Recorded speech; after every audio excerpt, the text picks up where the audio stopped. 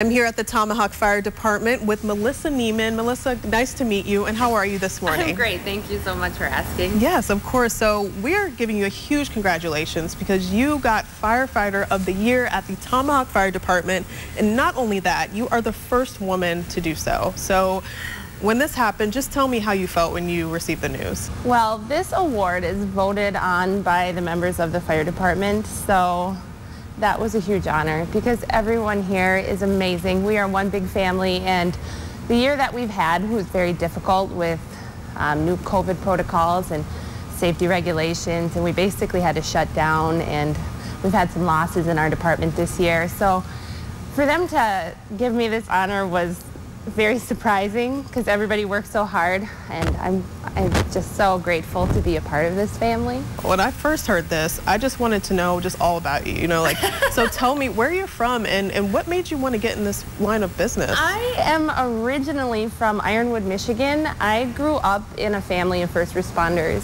My dad was a firefighter, a fire instructor. My uncle was the fire chief of the Ramsey Fire Department, little old fire department.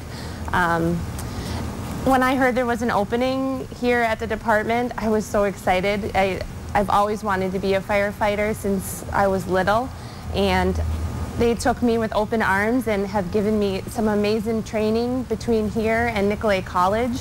It's been amazing, and I love giving back to my community in this way. With it just being such a male-dominated industry, what's a message you want to give women out there, because they could be intimidated by it, but we can do it too.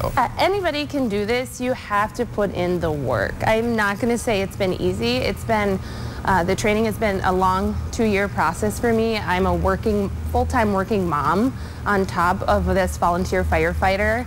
So you have to be able to put in the time, and it takes a lot. It does. I have left birthday parties. I've came here on my anniversary in a dress, going out to a fire call. You just have to put in the time.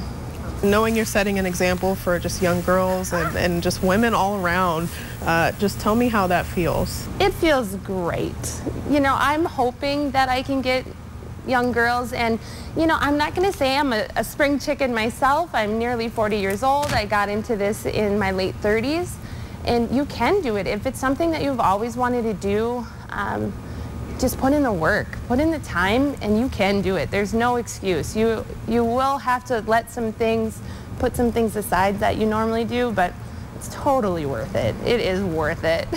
Well, thank you so much, Melissa, for talking with us, and thank you for all that you do in the community. Thank you so much for coming to Tomahawk Fire Department.